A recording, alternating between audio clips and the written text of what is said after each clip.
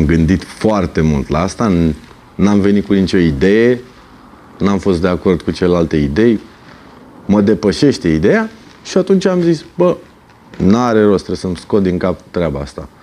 Și ce dacă nu suntem singuri în univers? Și ce dacă suntem singuri și ce contează când a început?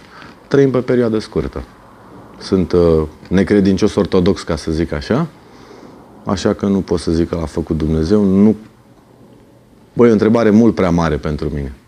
Păi dacă nu știm unde se termină și unde începe, cum putem să știm unde a început universul? Când a început? E doar o presupunere. În general, eu zic că e o presupunere prea mare pentru umanitate în prezent. Sau dacă e prea mare pentru mine, mă mulțumesc cu condiția. Cum se numește? Cum e cuvântul ăla? Îmi scap acum. Nu știu. Sunt ignorant la capitolul ăsta. What is the single most significant physical evidence that a creator God has created our universe? I think that the most important physical evidence for the existence of a creator of the universe is the remarkable discovery that the universe is not eternal in the past but began to exist. Up until the 20th century, the prevailing viewpoint among both philosophers and scientists was that the universe is eternal, that matter and energy have always existed, that the universe never began to exist, and therefore it seemed there was no need for a creator of the universe. That worldview crumbled under the impact of Albert Einstein's general theory of relativity and its application in 1917 to the questions of cosmology.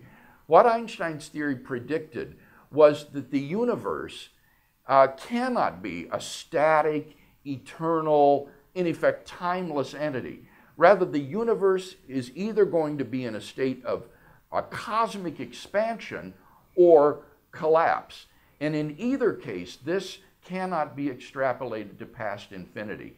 It predicted that the universe, indeed time and space themselves, must have had a beginning at some point in the finite past.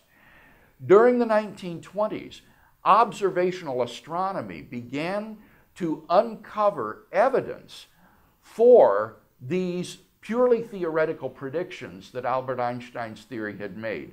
So that today the prevailing view among contemporary cosmologists and astrophysicists is that the universe is not in fact infinite in the past, but that time and space, matter and energy are finite and came into being at some point a finite time ago. And I think this is the most powerful evidence ever to come out of science for the existence of a transcendent cause of the universe which brought the universe into being.